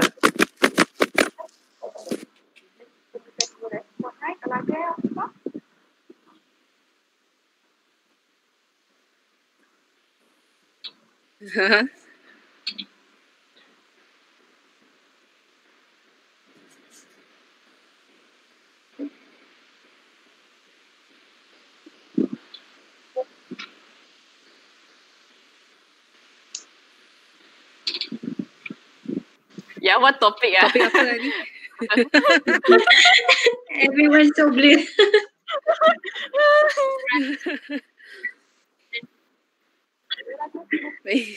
Ni untuk Yejin, hypothermia. Untuk Farhana tadi, heat of exhaustion. Oh, okay. Cakap macam ringan je. Okey. Okay, Yejin. Next, when your leg is very, very pain towards. Sangat sakit Leg loh. pain. Relax. Leg cramp. Almost. Your leg got what? Ada yang jawab. Muscle cramp. No, just kidding. Bruise ah.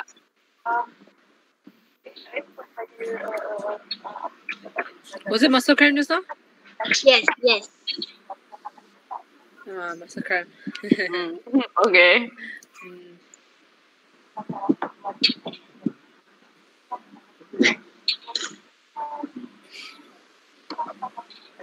Mungkin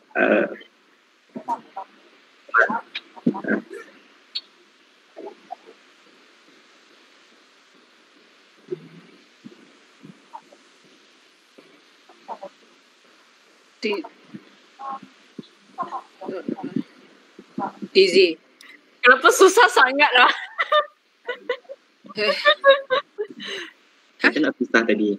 Dizzy ya? Oh, okay.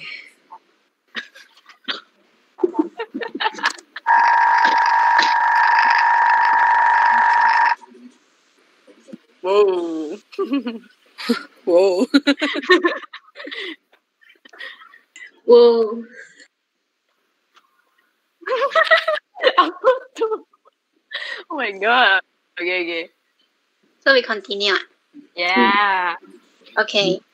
What you can check from here? My pulse. Then when someone is not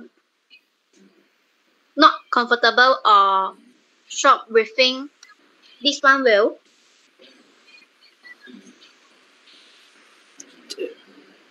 disappear. Low heart rate. Low pulse.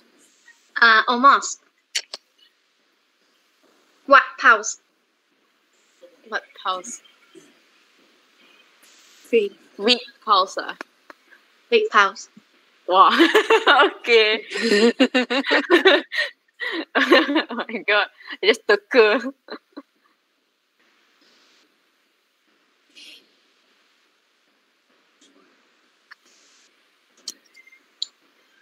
Apa ni? Oh my god. Headache ah.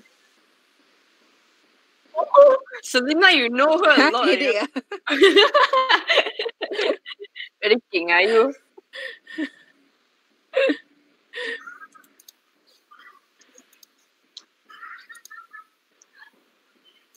Wait, Eugene one is heat exhaustion. Then Farhana's one? Hypothermia. No. Hypothermia. Yejin, hypothermia. Farhana, heat of exhaustion. Oh, okay. Oh, Selena, you just teka like that. Don't even know topic. You can proceed. Number 4. When someone, the topic is Heat. Heat exhaustion. Hypothermia. You hypothermia lah. Don't like this. When someone hypothermia, it will look like Pucat. pale what? Pale white. Pale White. face. Almost. Pale white. Not only face. Whole body got Appearance.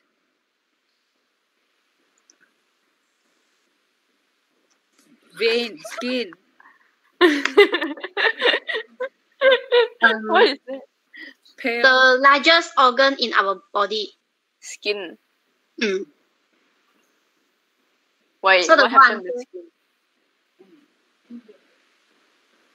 The looks and Selena, what happened to the skin? Pale skin. pale skin. Oh yeah lah. Okay. My God. Okay. Susah sangat ke? Okay kan?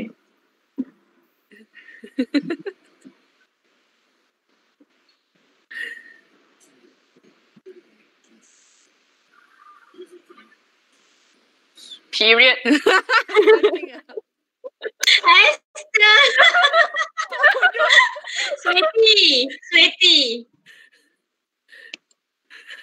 Heat exhaustion. Heat exhaustion. Sweating. Boleh lah.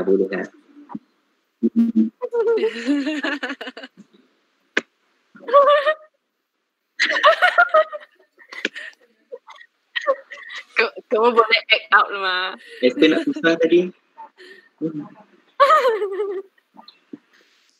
Saya tahu jawapan mah.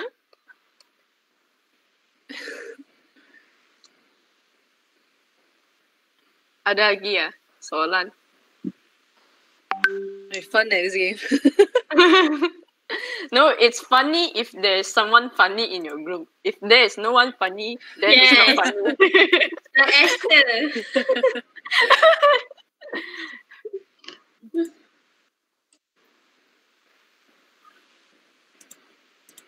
No more question already. No more lah. Too hard lah. Fahana still have I like your questions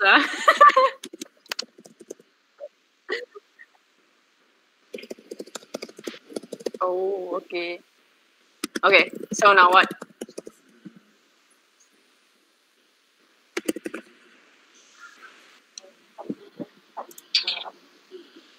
End of the session already, right?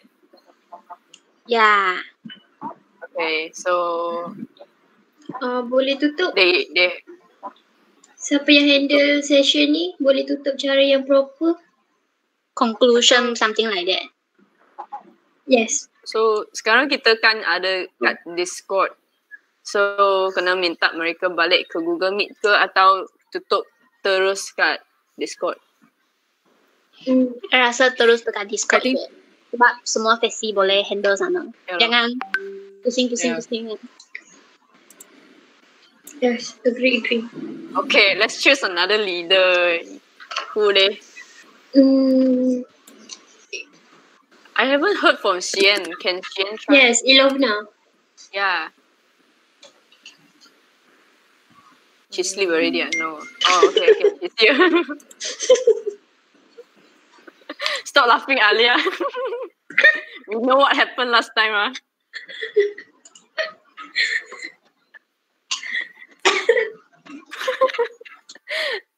Okay, Xian, we done the playing. So how are you going to lead them to close? Okay, mana?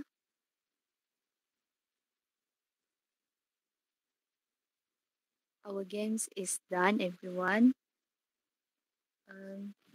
Terima kasih kerana menyertai slot 1 dan game kita sekarang sudah selesai. Okay, kejap. Lepas kita game ni kita lunch break kan? Ya, sangat lapar. Yes. Okay, so uh, lepas game ni kita akan berehat untuk lunch break dan jangan lupa pada jam 2 nanti kita akan sambung dengan slot yang seterusnya. Thank you semua. Bye. Thank you. Jumpa jam Very 2 good. nanti. Oh, yes, finally end. Another one. Oh, okay. We try another Another one. person. We try Junhao lah. Don't know he's here or not.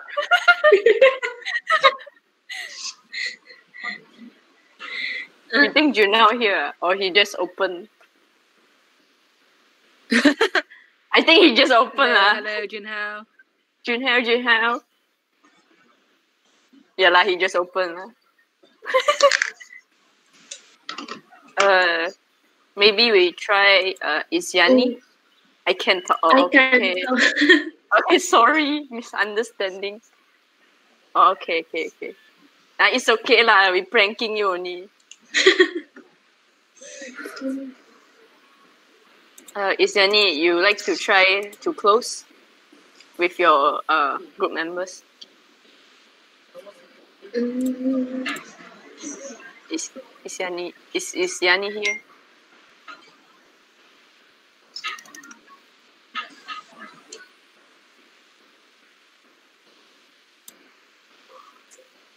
I lag or what? No. Okay. My problem. Okay. Shizuka, who is Shizuka? Yeah, Aish lah. It's technical lah, cannot lah. Oh. I don't like this lah you. Sorry. Tiba-tiba Aish. Oh. Saya Shizuka. Nadia.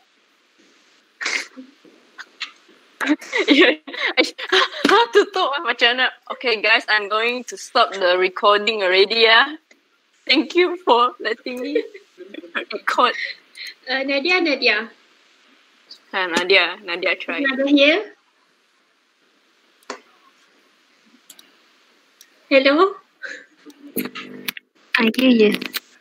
Okay, cuba buat throw keluar. Apa dia flow keluar? Throw keluar daripada slot game ni untuk ke lunch break. Okay, jadi adik-adik macam mana game? Best tak? Best. Itulah nampak semua pun jadi kumpulan kita.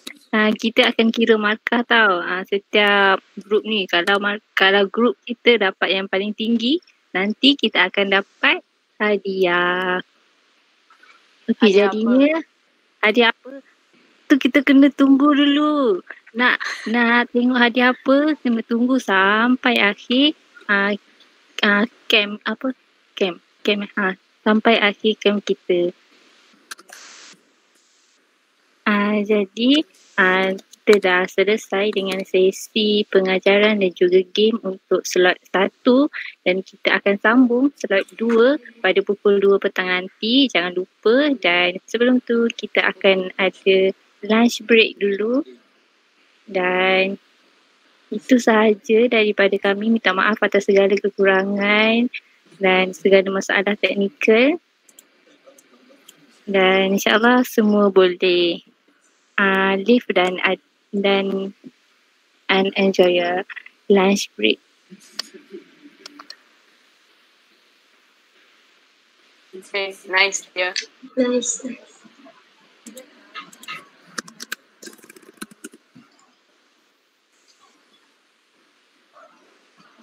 Okay.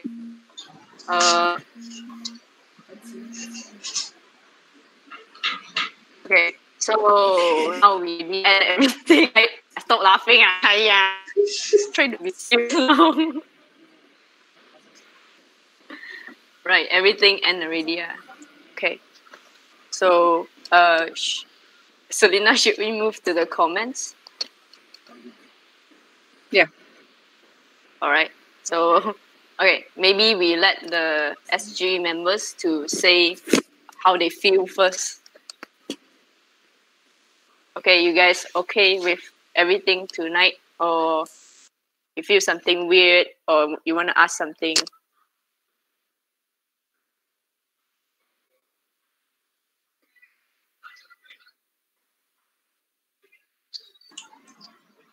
Okay, except Discord. Yeah, everyone's worried about Discord. I was thinking about if Discord cannot use, right? Then maybe technical, you guys have to prepare like eight other Google Meet links, maybe lah. That's the alternative. Yeah. Mana tahu Haya ada Discord. Oh, okay. Why? Want to say bye-bye already? No.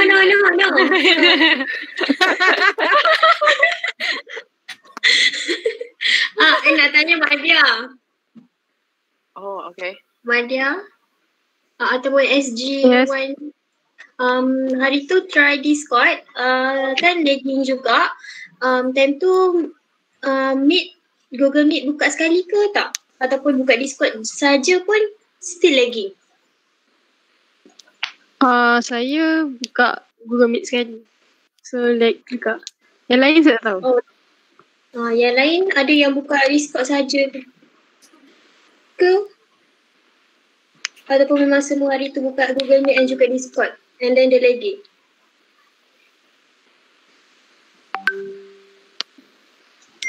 Saya buka Discord just still lagging. Tapi tadi saya buka dua-dua. Tak lagging?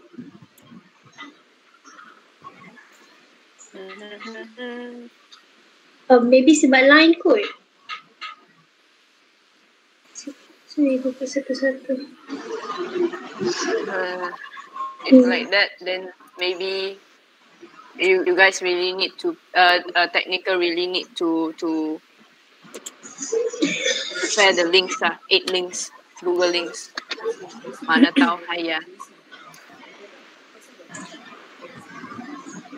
Kan? Okay, I think most of us will definitely face technical problems. So I think for now our backup plan is to have 8 Google Meet links. Alright.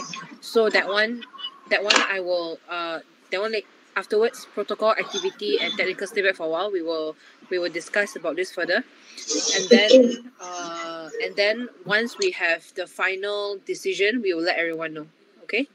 And right now let's just stay back to our agenda first, which is the debrief session.